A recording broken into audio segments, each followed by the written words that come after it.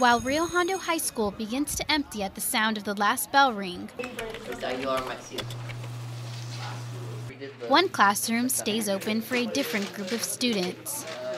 I think we're the same as any school in the Valley. I mean, especially with this competition, it just takes the great minds to be able to build something like this. The Rio Hondo Robotics team prepared for the 2014 HESTEC Robotics competition, where they defended their first place title.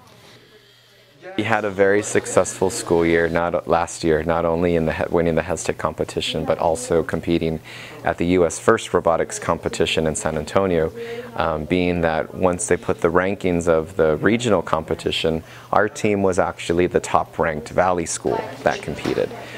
Constructing the robot is an important part of the process. Lead programmer Jerry Galindo explains the brain behind this year's robot, the Mantis.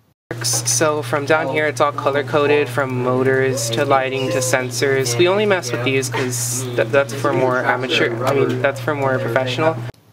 After a rocky start, Rio Hondo took the lead, winning multiple 3 out of 5 matches and beat South Middle School in the final round, taking the first place title. Rio Hondo beat out the 60 competing schools from the Rio Grande Valley, making them the champions for the second consecutive year. For Bronx TV, this is Jennifer Galindo.